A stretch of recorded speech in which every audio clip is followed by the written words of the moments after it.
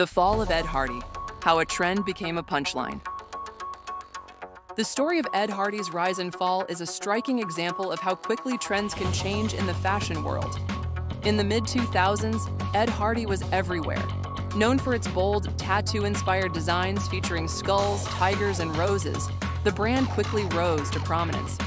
Celebrities like Madonna, Britney Spears, and Paris Hilton were seen wearing Ed Hardy. Their endorsement made Ed Hardy a popular brand for anyone who wanted to stand out. But how did this iconic brand go from the height of cool to a fashion disaster and punchline in just a few short years?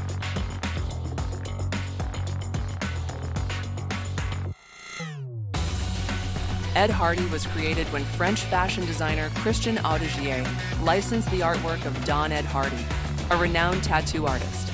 Audegier's vision was to bring tattoo culture into mainstream fashion, and for a while it worked. With aggressive marketing and celebrity endorsements, Ed Hardy quickly became a global sensation. The brand's bold designs matched the rebellious vibe of the 2000s, appealing to a generation that loved eye-catching fashion. However, one of the major reasons for Ed Hardy's downfall was its overexposure. The designs that were once seen as edgy and fresh began to feel repetitive and cheap. Interesting fact, Ed Hardy's reputation took a significant hit when it became associated with reality TV stars like Jon Gosselin from Jon and Kate +8. Gosselin was frequently photographed wearing Ed Hardy. This constant association led to the brand being seen as tacky and out of touch with high fashion.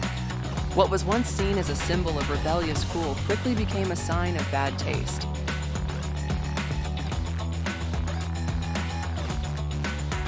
By 2010, the brand had fallen out of favor.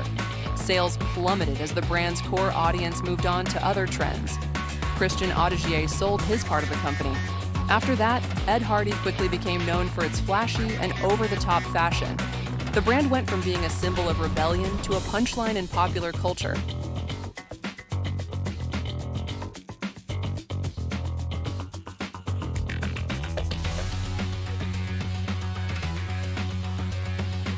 Today, Ed Hardy is seen more as a lesson about the problems with overdoing a brand.